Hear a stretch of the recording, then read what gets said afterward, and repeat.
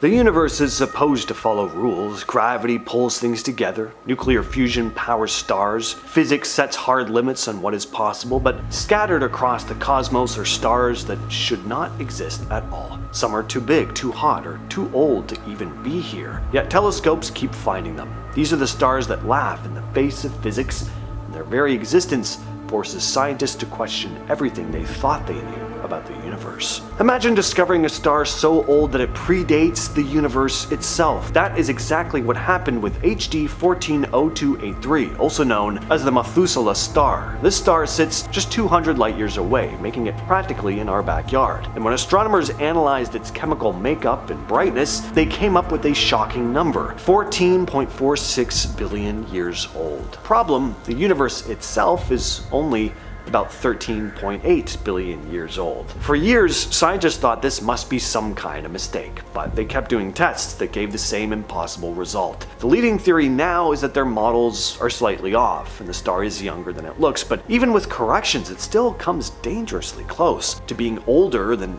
everything around it. If Methuselah's age is right, then our entire understanding of the Big Bang timeline could be wrong.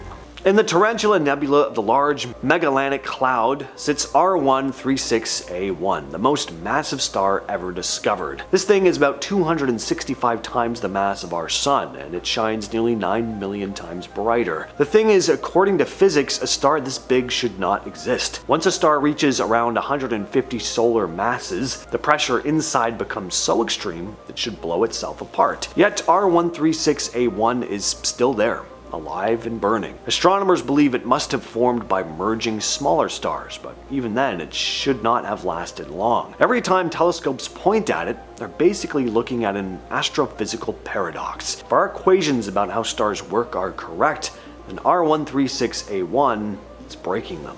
Stars are supposed to be made of hydrogen, helium, and at least some heavier elements created by earlier generations of stars, but when scientists discovered SMSS J031300.36670839.3, try saying that one time fast, when they found it in the Milky Way, they were stunned. This star has almost no heavy elements at all, meaning it should not exist according to our models of stellar evolution.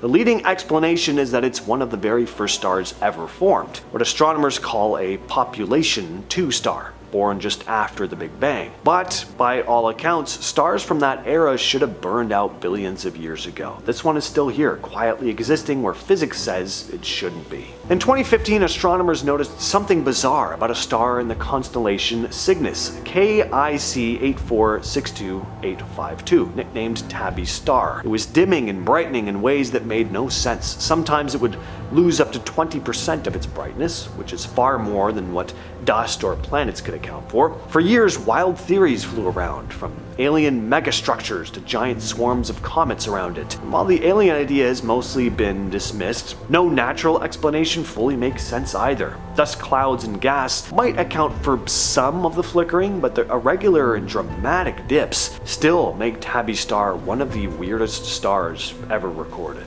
What if I told you that somewhere in space there's a star made almost entirely of diamond? That's BPM 37093, also known as Lucy, after the Beatles song Lucy in the Sky, Diamonds. Located about 50 light years away, it's the crystallized core of a dead white dwarf star. The problem is, according to our understanding, carbon cores in stars should not crystallize this much. But Lucy is basically a diamond 10 billion trillion carats in size. Astronomers say it's proof that white dwarfs can turn into cosmic gemstones as they cool. It should not exist in this form, yet it does, sparkling silently in the darkness. Back in the 70s, two scientists had a strange idea, that maybe a dead super dense star called a neutron star could somehow end up inside a giant living star, known as a red supergiant. It sounded like science fiction, and for years no one had seen anything that fit the description. But then in 2014, astronomers found a star called HV 2112 that didn't match any normal category. It looked like a red supergiant, a huge aging star, but when they studied the gases in its outer layers, they found a weird mix of elements that didn't make sense, stuff that red supergiants don't usually have. One possible explanation: there's a neutron star buried inside it.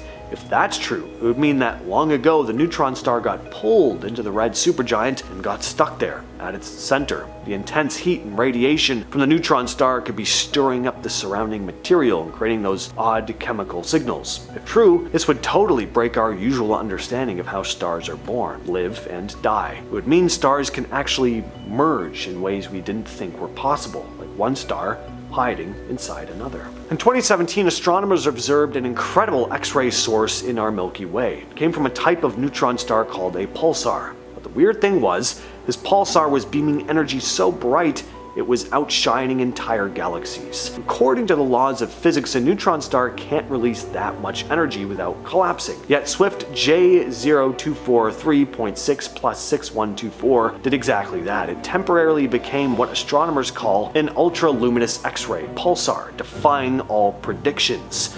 To this day, no one fully understands how it avoided self-destruction. This one's tricky. Astronomers found an object called Ogle 2016 BLG 1190LB, and they didn't see it directly.